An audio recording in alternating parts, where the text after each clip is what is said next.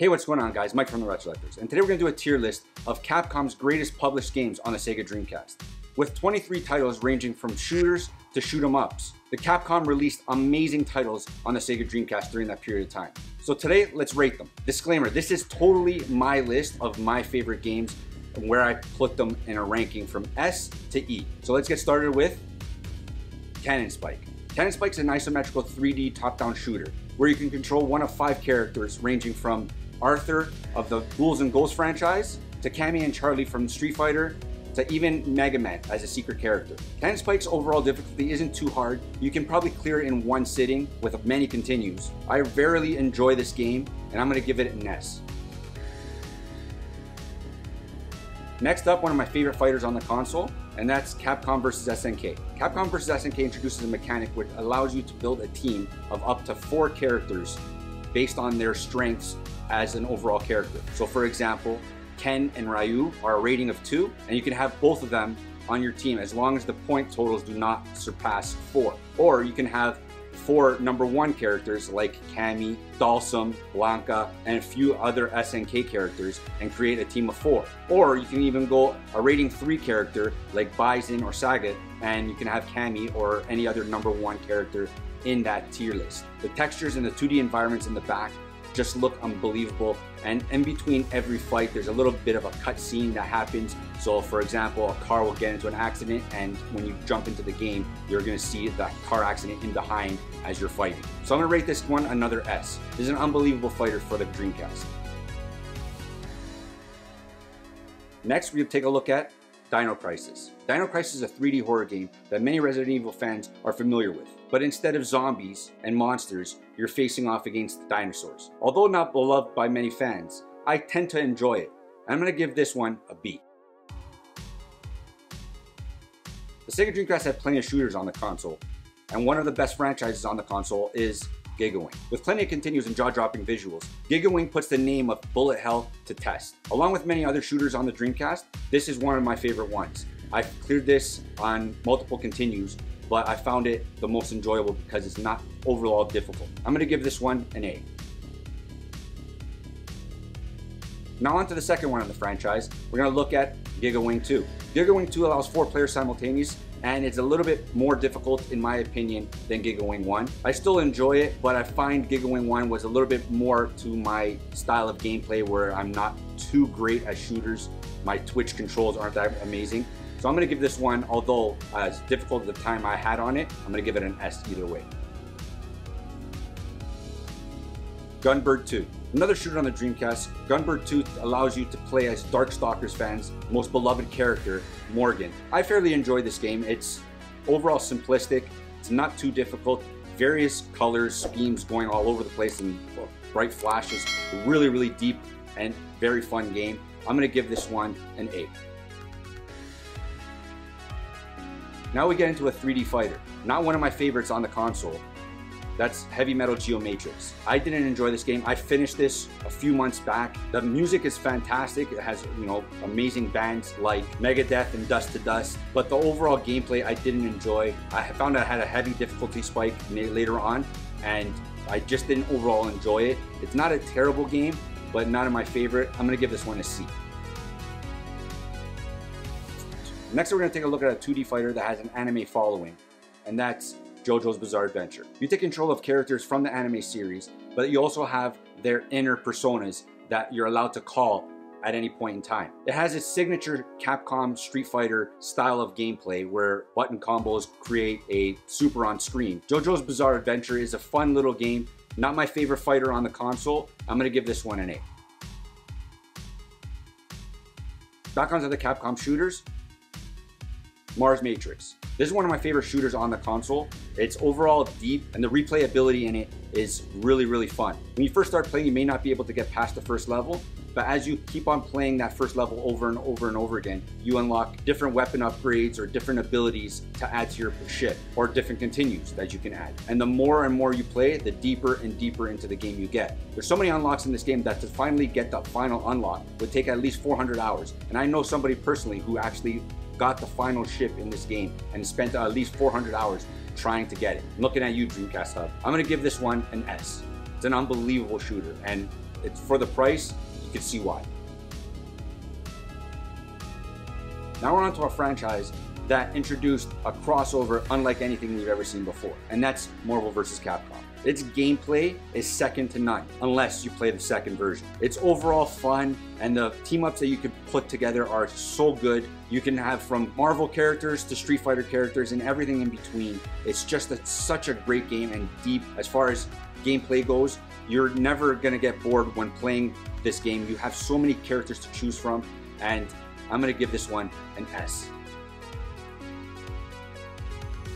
Next, we're gonna take a look at its big brother, and that's Marvel vs. Capcom 2. Arguably one of the best fighters on the console. This game goes down as one of the greatest games ever in EVO Championship. Its overall gameplay borrows a lot from Marvel vs. Capcom 1, but it ups it just so much that it makes it even better. So I'm gonna give this one the ranking of SS.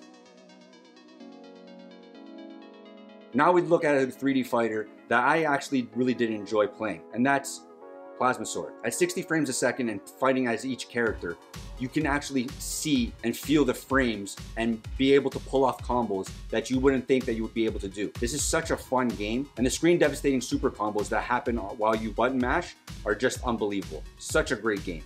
I'm gonna give this one an A.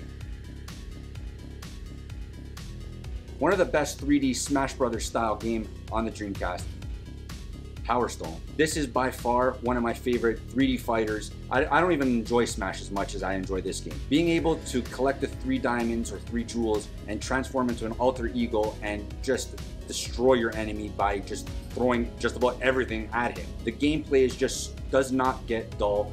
There's so much fun to have in this game, and I'm gonna give this one an SS. Typically a sequel to any game on the Sega Dreamcast is a little bit of a better game, but I didn't find that on Power Stone 2. I found that it was trying to do a little bit too much like Smash Brothers, where your environment changes and it doesn't necessarily need to change, and you're just pulled away from the gameplay. You're not in tight and witnessing actual combos being pulled off.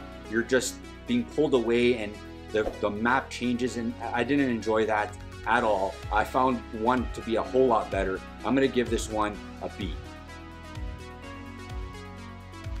Another 3D fighter that's a sequel to another amazing 3D fighter on the PlayStation and rival schools, that's Project Justice. Creating a team of up to 3 characters, you're able to pull off combos that you're either assisting your characters or you're destroying your enemies. It's a fast style fighter that takes the likes of something like Tekken and it just amps it up a little bit. I'm gonna give this one an S.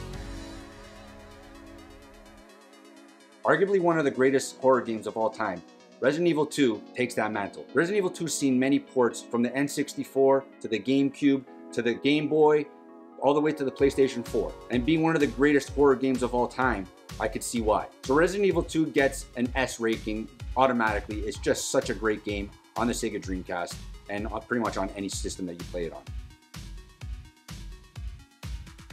Followed up by the ugly stepchild of the Resident Evil family, that's Resident Evil 3. Although we've seen a port on the PlayStation 4 last year, Resident Evil 3 isn't the greatest of Resident Evils. It's fairly short, not too deep, nothing ever done differently than any other Resident Evil before it. I'm gonna give this one a B. On to the next horror game, and we're gonna look at one of the ugly stepchilds of the Resident Evil franchise, and that's Resident Evil Code Veronica. And I say ugly stepchild just because it hasn't gotten as much love as the other ones as far as ports go. We've seen a port on the PlayStation 2, and I believe that's as far as we've gotten with it. This was one of the reasons why I bought a Dreamcast. Well, I remember seeing this in magazines and following the development of this in the magazine covers, and just my mind was blown away by the visuals that we were getting on the Sega Dreamcast. This automatically is one of my favorites in the franchise. I prefer this over 2 just because I have a lot more fun in this game, and I find this just to be a little bit more up my stream. I'm gonna give this one a double S. Next, we're gonna take a look at Spawn in Demon's Hand. It's a 3D brawler that has you controlling Spawn, going through 3D environments and taking down enemies as you go. I unfortunately don't have this game, but I do have the emulator of it, and I rather really enjoy it. It has a weak camera system, but its overall gameplay is pretty fun. I'm gonna give this one a B. Now we're gonna take a look at another 2D fighter from the Street Fighter franchise, and that's Street Fighter Alpha 3. With so many Street Fighters on the console, this one gets overlooked by the granddaddy of them all. Not a terrible game at all. It's just overlooked by some of the great fighters that are on the console that Capcom published. Having over 30 characters to choose from, it's just a Street Fighter game, much like any other. I'm gonna give this a B, and not because it deserves it, just because it's not my favorite in the Street Fighter franchise. So a B is fairly fitting where it sits. Next, we're gonna look at a compilation of Street Fighters, and that's Street Fighter Double Impact. Having both New Generation and Double Impact as a compilation on this game, it's just unbelievable. So fun, and you can play any one you want. It's just one of my favorites on the console. I'm gonna give this one an A. And the granddaddy of all fighting games, in my opinion, on the Sega Dreamcast, that's Street Fighter Third Strike. Playing this game, you can honestly feel and see why it was beloved by evil champions for years after its release. Its gameplay is so deep, its parry system's unrivaled by any other game, and the gameplay and characters are just unbelievable. Their animations are so good. This game automatically gets an SS as far as fighters go on this console. It's just one of the best fighters on the console, and I could see why just playing this on a regular basis and capturing footage of this. It's just such a great game. And finally, we take a look at the last 3D fighter on the Sega Dreamcast, Technomancer, a 3D fighter that allows you to take control of mechs and go about fighting in a 3D environment. Its gameplay is similar to like a Tekken, a Soul Calibur style of game where you have one-on-one battles, and the fight style is along those lines where it's more intricate punches and combos that you could pull off. Not like Street Fighter, more like Tekken where you're allowed to pull left-right hooks and roundhouses, being able to use weapons that are specific to certain characters. Its overall gameplay is pretty decent. It's not an overall difficult game until I got to the last boss. For me, I found that I just kept on having to replay it and replay it and replay it until I figured out the pattern, and I really enjoyed it. I'm gonna give this one an A. With 23 Capcom published games, you can see why making this list was very difficult, and to put them in a tier list was very, very hard. Capcom's support on the Sega Dreamcast was second to none, and you can see through its games it's unrivaled by any other game manufacturer on the console. Please let me know what your favorite game on the tier list is. If I missed one that you think that should have been gone up or gone down, please let me know in the comments down below. Please like, comment, subscribe. Thanks, guys.